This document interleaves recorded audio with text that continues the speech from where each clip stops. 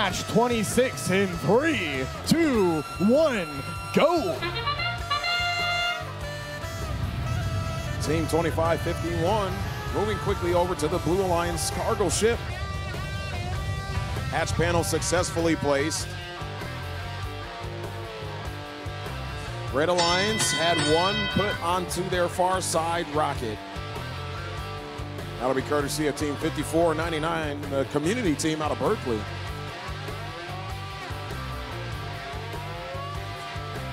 Griffin Robotics, their robot Giraffe for the Blue Alliance, trying to place another hatch panel onto the cargo ship for Blue.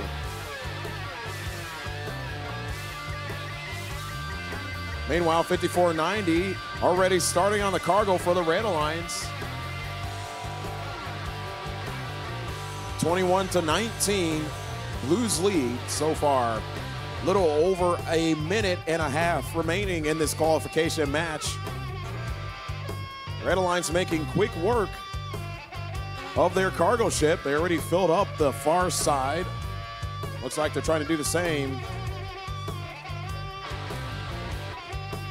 Meanwhile, the Blue Alliance is chipping away at the score. Team 2551, Penguin Empire, placing yet another cargo into the ship for the Blue Alliance. That'll help them maintain that 10-point lead. 60 seconds left to go here in this match.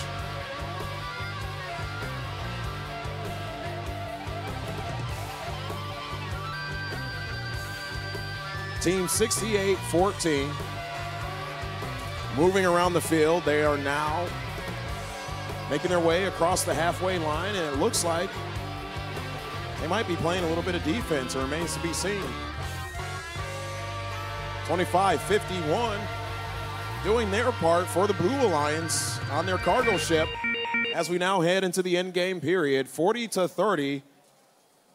We'll see if the Red Alliance can catch back up, and it looks like they just might take the lead.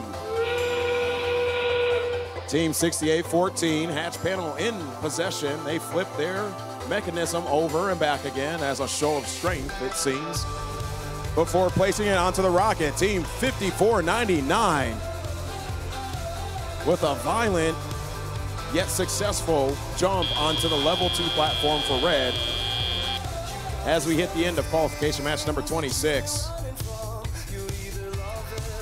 Kicking off from Planet Primus first will be the Red Alliance, narrowly taking the victory, 47-46. 2 rank points going to the Red Alliance for that win.